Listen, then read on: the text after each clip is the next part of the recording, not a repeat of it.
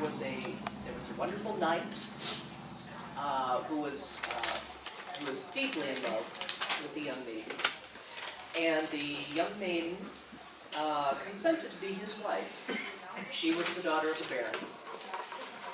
He and she went off on a journey for their honeymoon. They spent the night with a group of revelers, and in the morning the revelers had gone who they had planned to travel with. So they continued on their journey. So they came into a crossroads, and the crossroads were in a dark woods. There was a wide path this way. There was a narrow path that didn't look very well used on the other way. There was an old man sitting there. They asked him which way their party had gone, and the old man gestured to the little used path. So along that path they traveled. Alas, for the old man was actually the leader of a band of horrible robbers.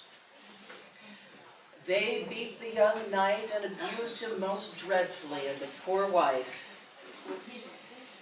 They decided not to draw lots for her, but to share her like and like. While the knight they bound and threw into the bramble bush. The poor woman was so distraught. When they released her, she grabbed her husband's sword and made to stab him in the heart. She missed and cut his bonds instead, whereupon he took the sword from her and said, "Why? Why would you strike at me?" She said, "I know you will never look at me again the way you did before." And he said, "No one needs to know. You and I will live together as brother and sister from now on." And they rode home side by side as brother and sister. Well, now the Baron could tell that something was wrong. Something had changed in the relationship between his daughter and his best beloved knight. So finally, on a charge of the fealty owed to him as a knight, he demanded to know what had happened, and the knight confessed all, that his wife had been raped by who knows how many men. He simply could not share relations with her. Well, the Baron was absolutely furious. Furious! He got a ship, and they all sailed away. When they were out of sight of the port, he grabbed his daughter, stuffed her into a barrel, nailed it shut, and had his men roll her over the side. He and the knight returned home, where the knight became his heir. Now the poor woman floated on, lost and alone, till finally she was dredged up by a group of sailors. And seeing her raiment all in finery, they took her and sold her at the market, where she was purchased by a procurer for the Sultan himself.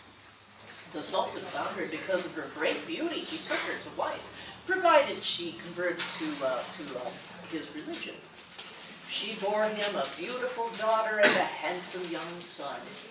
Well, years later, the knight and the bishop were reconsidering their deeds. And they thought perhaps they had been too hasty to judge the young woman. And they decided that they would make a pilgrimage in remorse. But alas, their ship was blown off course and crashed onto the shore of the Sultan. They were taken as slaves. And because this was a great day of celebration for the Sultan, it was the Sultan's custom to take arrows and take his prisoners and use them as target practice.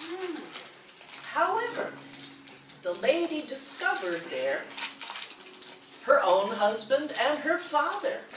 And she said, "Oh, great husband, if you please, I see that these are Frenchmen.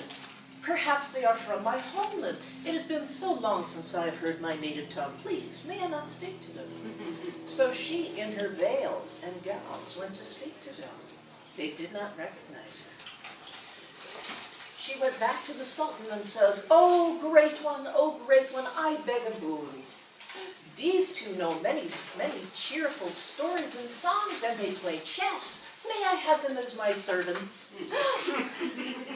And the Sultan said, indeed, my love, you may, for he could deny his wife nothing. So that night she revealed herself to her husband and her father. And she said, "Fear not, for I will save you both."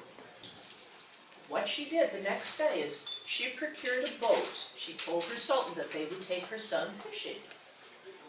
So she had the servants carefully prepare the boat with swords in case they needed defense and lots of food for the long voyage going fishing. And she and her young son went up on the boat with her brand new servants.